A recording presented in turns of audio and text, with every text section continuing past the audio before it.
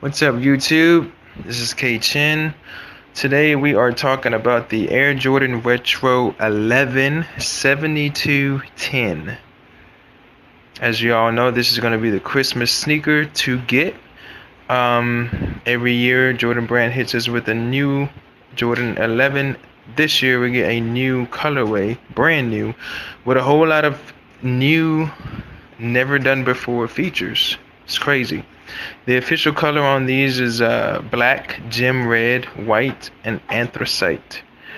Release date is December 19th, and the price is $220. So, $20 price hike. $20 price hike from last year, $200 mark. Honestly, to me, worth it. I mean, not worth it, because, these, you used to could get them for like $135 years ago, so, but what I mean by worth it is, for today's market, I guess it's doable and it's reasonable, especially for what you're getting. So getting into these, and first and foremost, for those of you that don't know what 7210 means, it is the Chicago Bulls' highest scoring season. I'm sorry, not highest season of wins, basically. So they won 72 games, and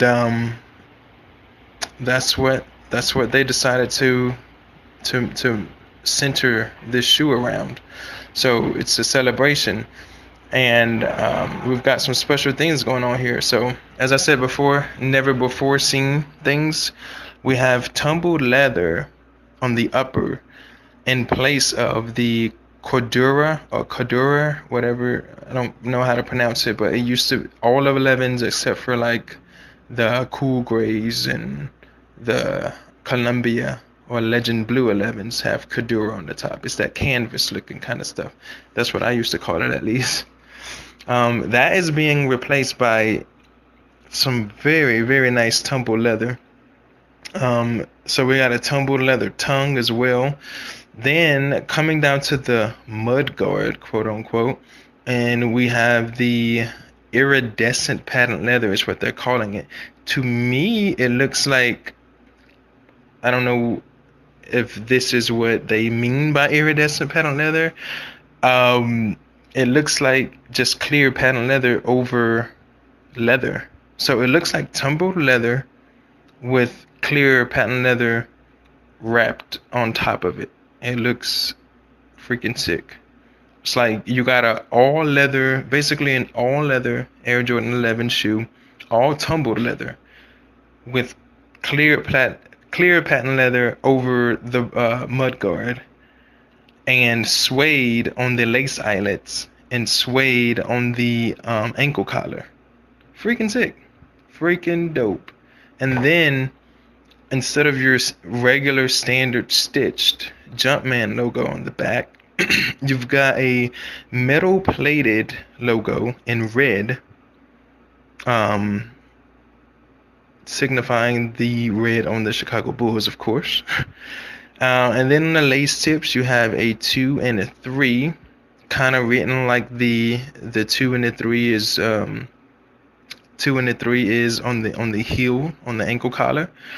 And speaking of the ankle collar, we have a new thing with that as well. It's not well, actually, in this photo that I'm looking at, it still looks like it is stitched in. Before, it looks like it was just printed in on the early pictures. But I'm assuming that these are the official pictures, and this is probably what we're gonna get for sure in December. But I mean, who knows? It's only July, and we got a long way to go. So they can change the shoe about 3 or 4 more times before December if they wanted to, which I'm sure they will, because they always do. But that's the back. Nonetheless, the back is different. The ankle collar is more embossed. It's not stitched in. It looks like it's one with the shoe. It's seamless, basically, around the edges. And then the final thing that I wanted to touch on is, well, we got a red carbon fiber shank plate on the on the outsole.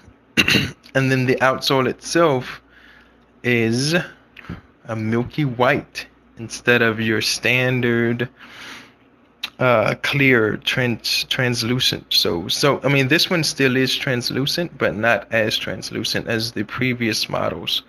A lot of them have that bluish tint to try to stop the yellowing. This one has a milky white outsole, which I am in love with.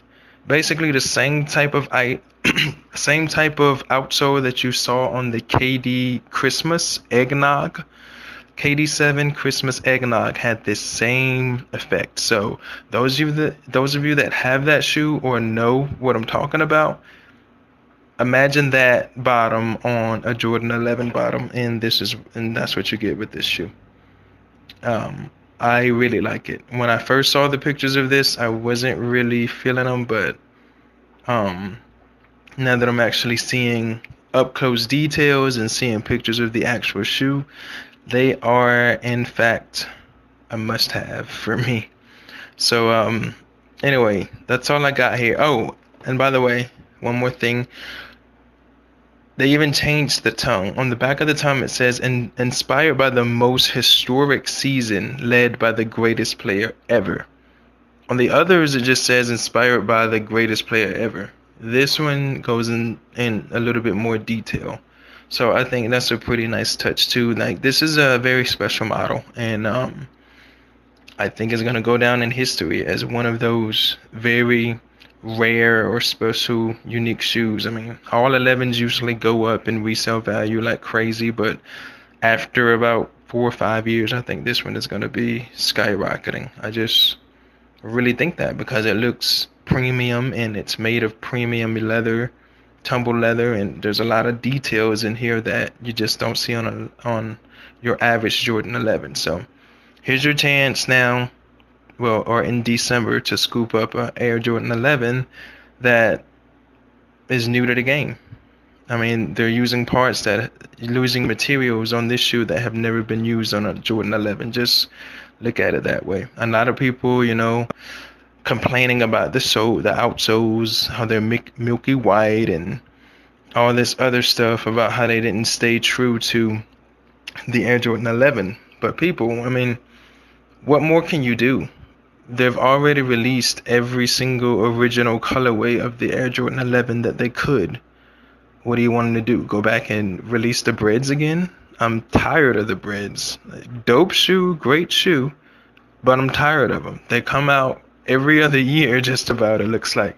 So I'm glad that they finally did something new and gave us something new here. It's still a quote-unquote bread colorway. It's black and red, basically, but just in a new way, and it's dope.